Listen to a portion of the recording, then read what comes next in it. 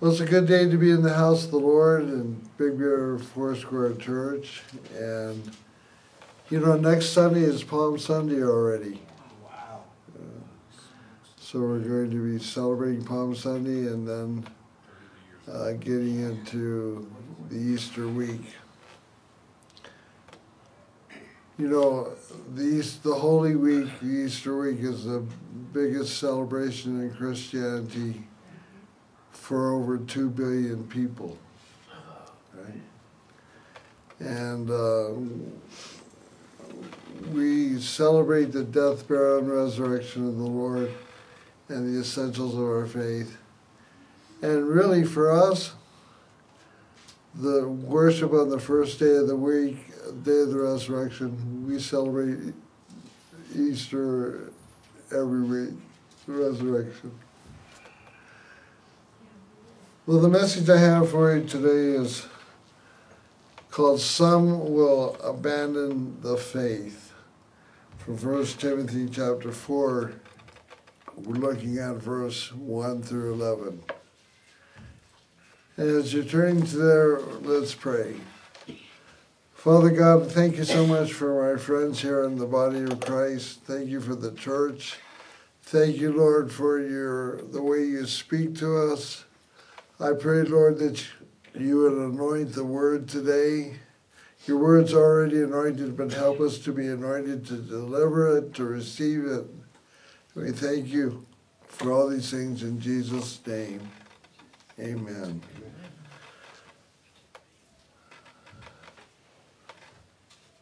Now the Holy Spirit tells us clearly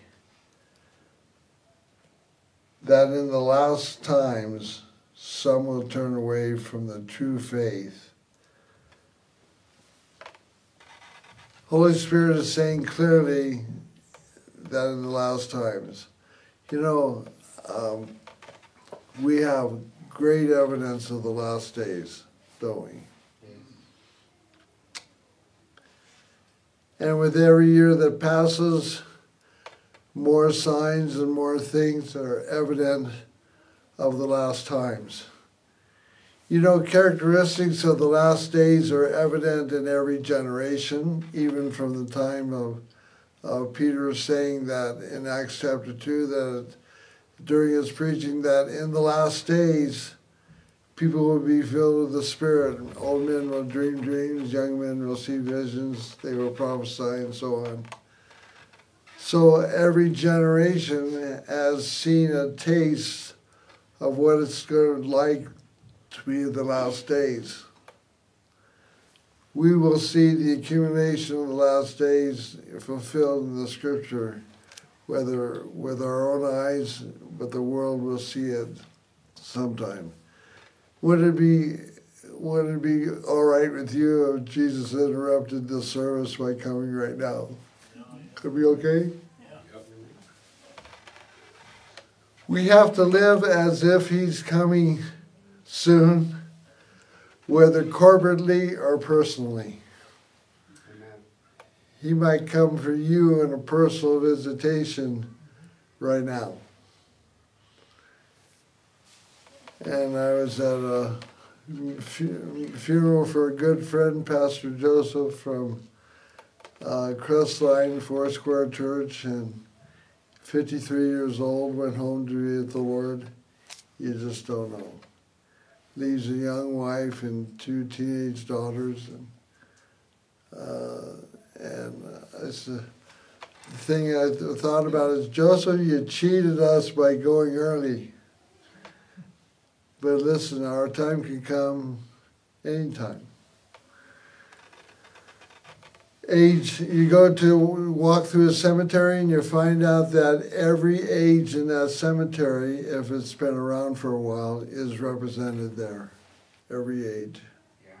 Sad to go through the baby section. Sad to go through, see occasional teenager and this and that. And then once in a while you see somebody 102 years old go buried there. We never know when the Lord's going to come for us corporately or personally, but we have to be ready because the Bible tells us that we are living in last days. And because it says that, we believe it. Amen. James says, don't think that God is putting things off as if he doesn't know what he's talking about, or as if he's too slow in fulfilling his promise. For a day to the Lord is as 1,000 years, and 1,000 years as one day. So Jesus told these things a couple of days ago. Amen. It's a matter of perspective, isn't Right. it? It's just a moment of time.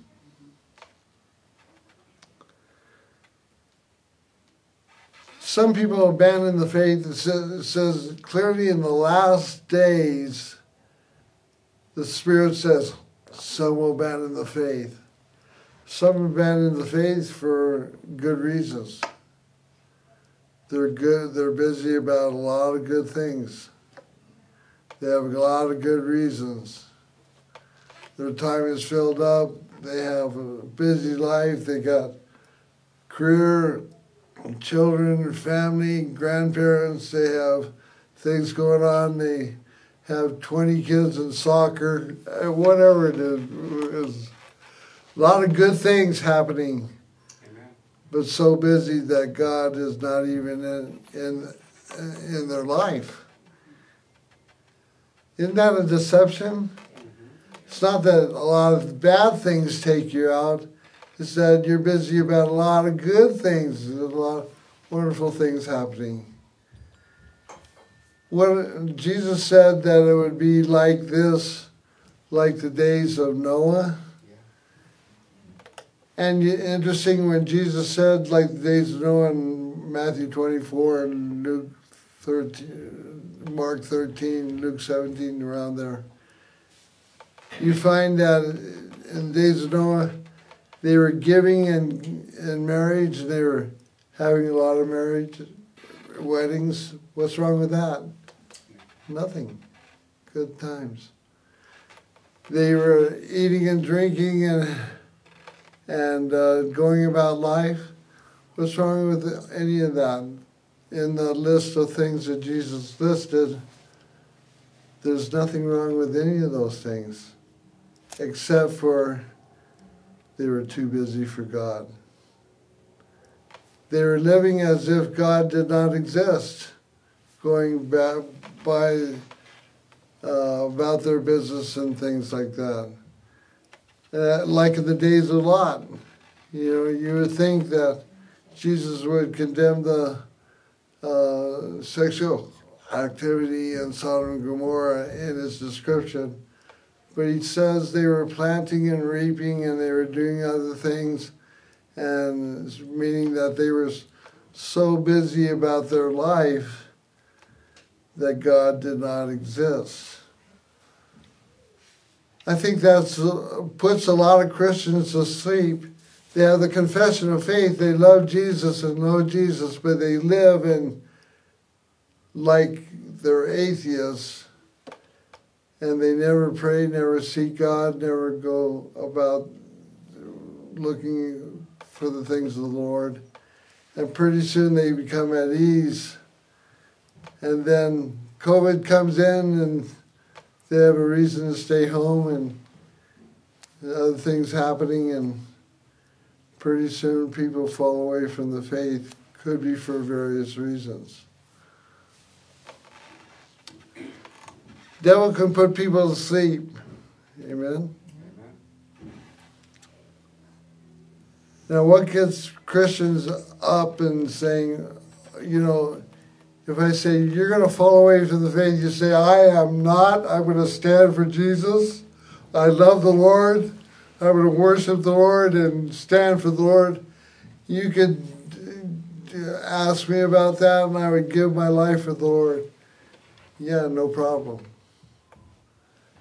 But what happens if you're lulled to sleep in your spiritual life? That's a little more difficult to look at. So turn away from the true faith. They will follow deceptive spirits meaning things that are brought to us as if they're good but they're bad, or as if they're true but they're false, and teachings that come from demons.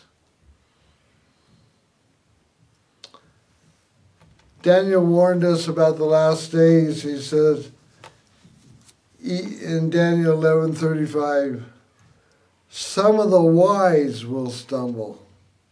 That's a huge statement. In the last days, some of the wise will stumble. I was encouraged somebody to, on Facebook, they encouraged him to read their Bible through, and one, I think, young pastor said, I'm done reading the old Jewish phone book, referring to the Old Testament. I'm done reading the old Jewish phone book. I said, brother, it'll be not too long before you're done reading the Christian new phone book as well. You know, when we adapt attitudes and things and say, you know what, I know this, I read the Bible through, I know what it's all about. And I said, you know, if you stop growing, stop reading, stop seeking God, you're going to be going. That's simply the truth. But Daniel says that some of the wise will stumble. Doesn't that put a little fear of God in you? You're not exempt from the possibility of being deceived. That's why you have to be in solid relationship with Jesus every day. In His Word, in prayer, and worship, talking about the Lord, letting the Lord be the center of your life every day. Because I'm with you. If I don't care my relationship with Jesus, I'm going to be deceived in something that says I'm okay, you're okay, with where I'm at when I might not be okay. But some of the wise will stumble. Am I speaking to you today? Amen. Hopefully. Yeah. Some of the wise will stumble so that they be refined, purified, and made spotless until the time of the end. For it will still come at the appointed time. And this falling away in the last days, abandoning the faith, is such an important issue with Jesus and His teaching of the last days. You know, there are 100 chapters of the Bible that deal with the end times. 100. There are less than 10 chapters, Torah chapters, that deal with any other one subject. But the end times gets 100 chapters. Say, okay, so if the Bible gives 100 chapters to one subject, the end times, it must be important, right? Well, Jesus warned us about falling away in the last days and abandoning the faith. In Matthew chapter 24, verse 5, going through verse 12, I want you to listen to this. This is so important. For many will come in my name. Whose name? Jesus. Not Buddha. Many will come as the Christ, as the Messiah, in the name of Jesus Christ, claiming I am the Christ, and will deceive many. And we see that throughout the last several decades, that people rise up and become Christ in the second coming, or some type of aspect of Christ. And literally millions of people follow. You hear wars and rumors of wars, we get that. But see to it that you're not alarmed in your faith. We're talking about really here. Such things must happen, but the end is still to come. We see things getting worse in our world. Don't be alarmed by that. It's supposed to be that way. Not worse for you and me, but worse for the world. Amen.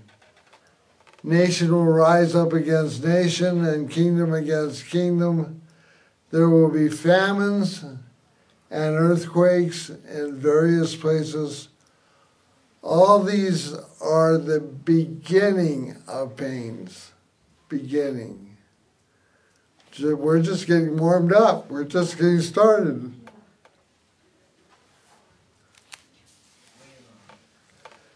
Then you will be handed over to be persecuted and put to death, and you will be hated of all nations because of me. If you love Jesus, they will hate you. If you love the Lord and stand for the Lord, you will get feedback and backlash for your stance for the Lord. Back when I got saved April 2nd, 1968, at the start of the Jesus movement in Los Angeles, actually nationwide, it was a popular thing for the first 5, 6, 7 years that I was a Christian to be a Christian. You would hear it in all the rock and roll songs even, mentioning the Bible, mentioning Jesus, mentioning various things. And, you'd hear things that almost were gospel songs on the radio. Oh, Happy Day went to #1 chart. A lot of things.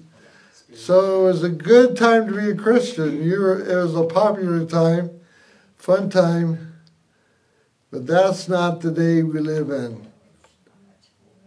You stand for Jesus. You stand for morality. You stand for the things that are right. And you might be standing alone on the Word of God. Verse 10, at that time, look at this, highlight this.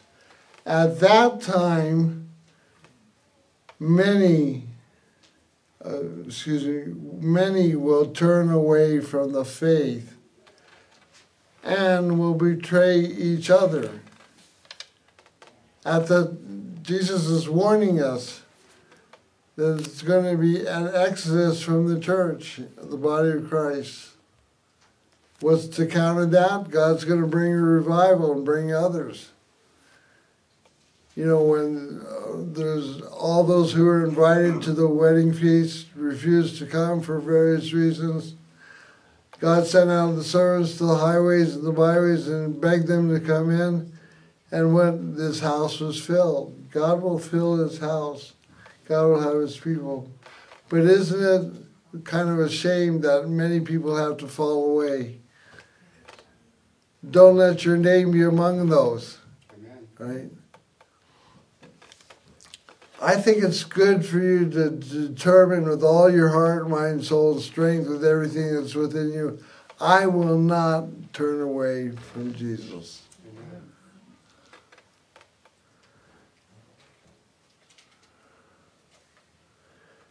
And many false prophets will appear and deceive many people. Verse 12, because of the increase of wickedness, the love of most will grow cold. Be careful, watch your heart. Because the love of God within you can grow cold if you're neglected. Revelation chapter 2, the message to the Ephesian church. I have one thing against you, you have left your first love. Let's not leave our first love. Okay, because of the increase of wickedness, the love of most will grow cold. Okay, back to 1 Timothy chapter 4.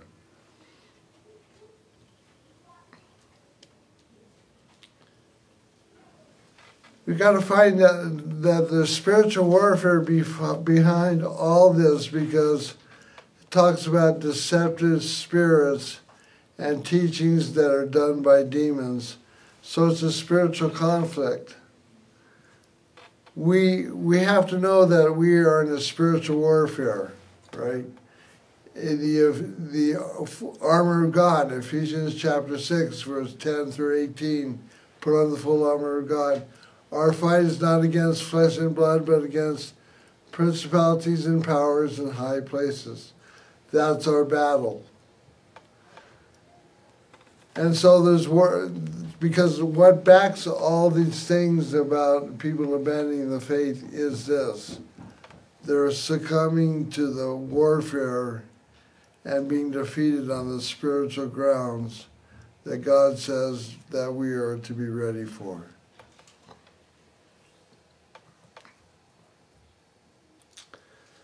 Verse 2, these people are hypocrites and liars, and their consciences are dead.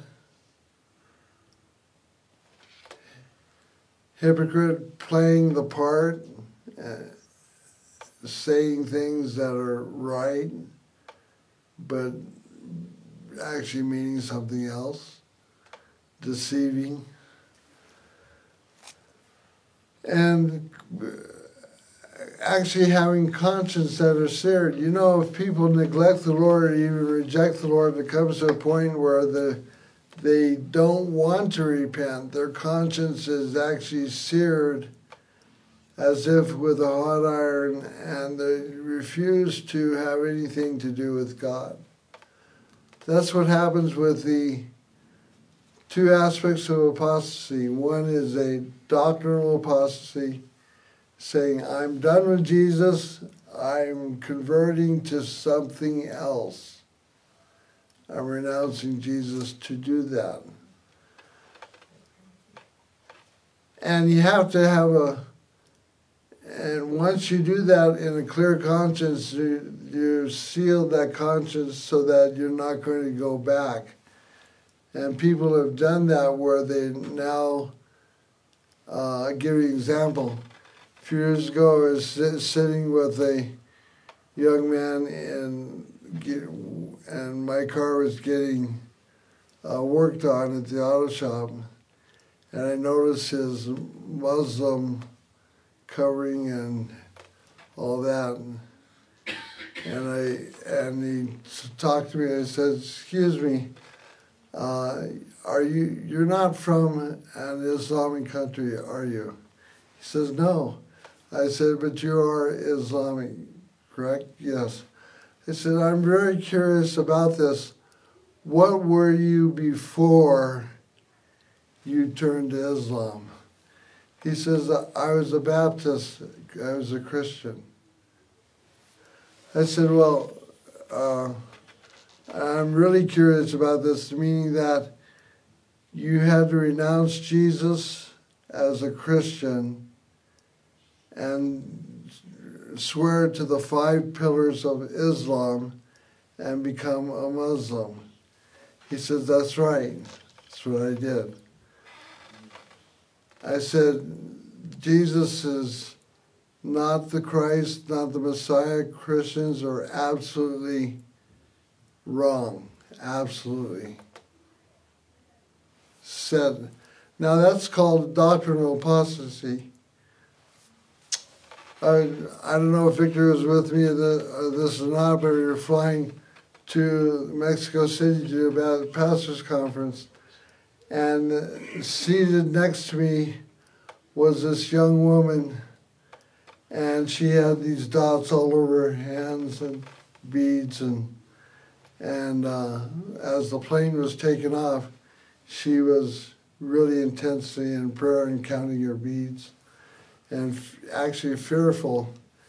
And she got in the air, and I said, "I noticed that you were counting beads, but it doesn't seem like this is a rosary. She says, no, I'm a Buddhist Christian.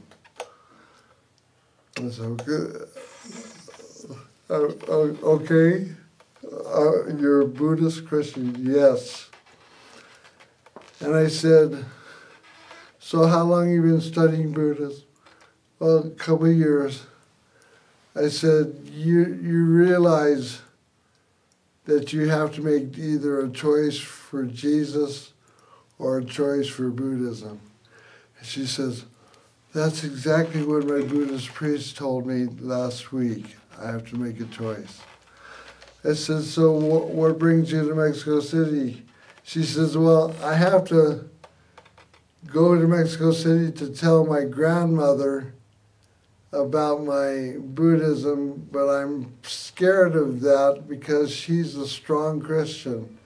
I said, well, is she a Catholic? Because, Mexico. She says, no, she's not a Catholic. She's a strong evangelical Christian, and she knows God. And I said, you should be worried about presenting your Buddhism to Grandma, this type of thing. Okay, I found this on the web.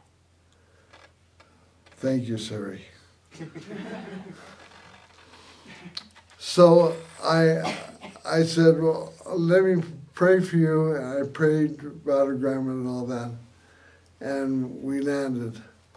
The whole time we're going through customs to get the baggage and stuff, she's waving to me, thanking me. And I think, thank God. Maybe that was the witness that would be right in time for the final testimony with Grandma to turn her away from apostasy. As you make that choice and you abandon the faith and you declare, I renounce Jesus and Christ with full conscience, the Bible says you're in dangerous ground. Wow.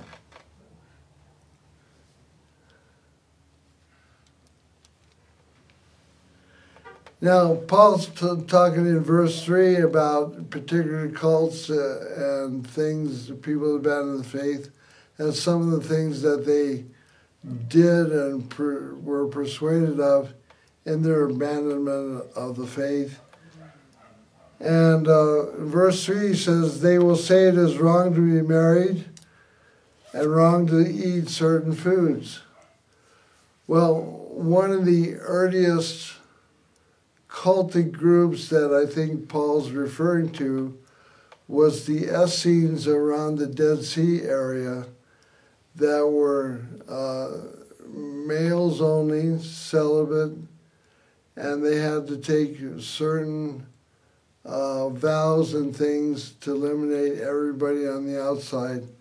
And they lived a strict communal life, and actually was very cultic in their approach towards being separated unto God.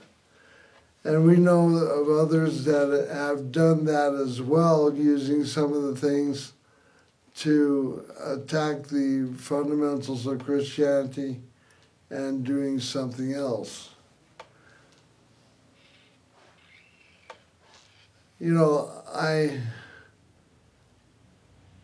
believe that the new covenant and new grace, the grace of the new covenant, is not for the dietary laws and mandates of the Judaism in the Old Testament. He says, wrong to eat certain foods, but God created those foods to be eaten with thanks by faithful people who know the truth. Pastor Tom and I were fed some food in Kenya, and we had to be gracious to eat what we didn't know was in there. But it says, since everything God created is good, we should not reject any of it, but receive it with thanksgiving. So we pray. I tell you what, when you get into some countries, praying about your food is a big deal. I mean, today, praying about my double cheeseburger might not be that big a deal, you know. but if you're praying about something that's before you in a foreign country and you don't know what it is, I mean, that's where it really comes up a notch. Receive it with thanksgiving. Also, we have eaten some things not to offend our gracious hosts. We drank some sambu porridge and embu porridge and kuryagan porridge and kikuyu porridge and things that just don't tell me what's in it. Just thank God.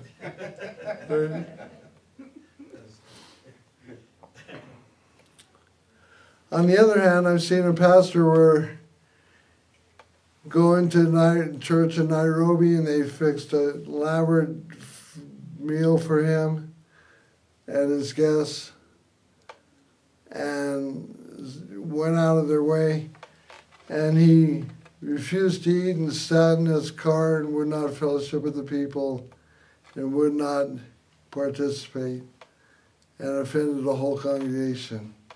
The Bible says, don't do that type of stuff. Amen. If you don't like BLTs, fine. And you believe that if you eat a little bacon, you're going to hell. I don't care about that. But don't hurt people and wound people and violate people's conscience. I'm not okay to say that, but I said it, and that's it. For we know it is made acceptable by the word of God in prayer.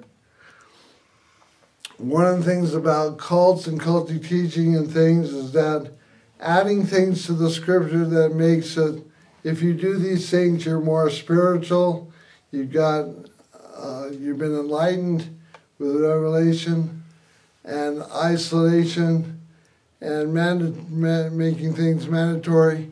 So what happens next? You get a revelation, and suddenly your revelation makes the pastor not so smart, kind of a dumb guy. He doesn't have the revelation I got on all these things. And since the pastor doesn't have the revelation that you do now, because you got all these things going on, now the church worship and the preaching is really not up to snuff, so I'll go find a church that does. And after you find that none of the churches do, you go home and you start your own church in your own house because you're the one that's got the revelation and you're doing all these things right and everybody else is doing it wrong. And pretty soon after that, you find that nobody's following your little church, so you go off the hill. And then you're not satisfied after a while, and pretty soon you're gone. And pride and all sorts of deceiving things and teachings and demons lead down to those paths, and that's a sad thing. I wish I could demonstrate it a little differently and a little more clear, but if you got the picture, that's great. If you explain these things to the brothers and sisters, Timothy, you will be a worthy servant of Christ Jesus, one who's nourished by the message of faith and the good teaching that you have followed. Verse 7, do not waste time arguing over godless ideas and old wives' tales. Instead, train yourself to be godly. Physical training is good, but training in godliness is much better, promising benefits in this life and the life to come.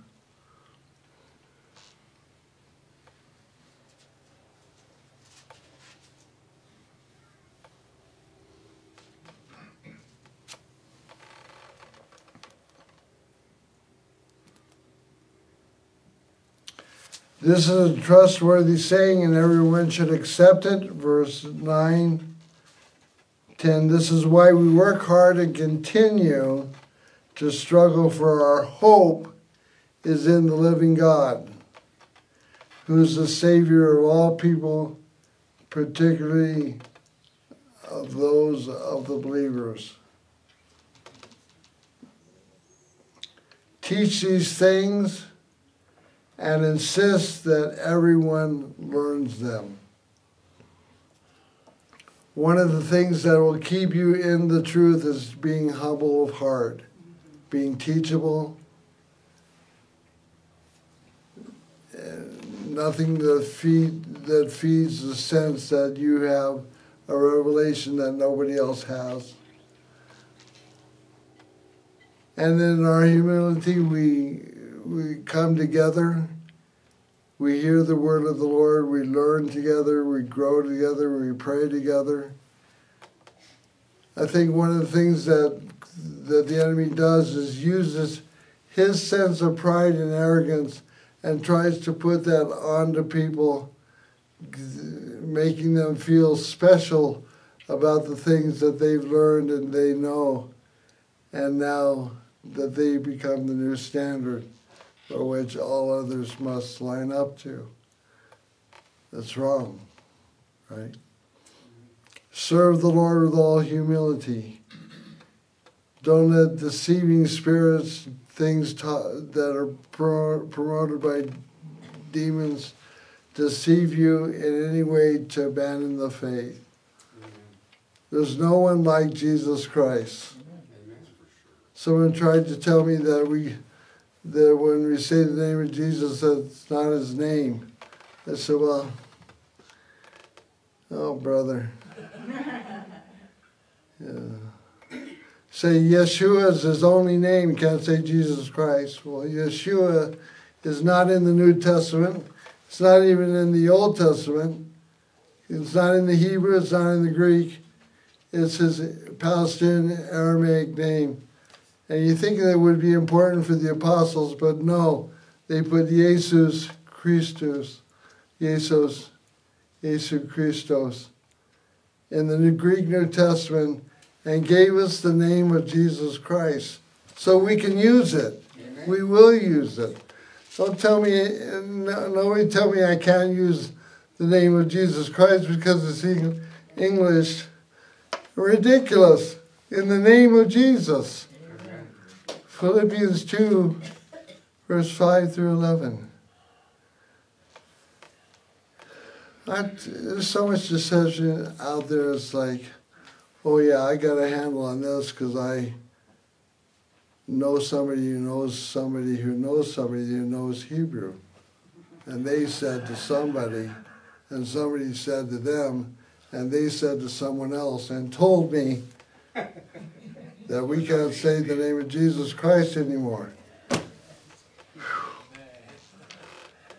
We got to go to heaven. Amen? Amen.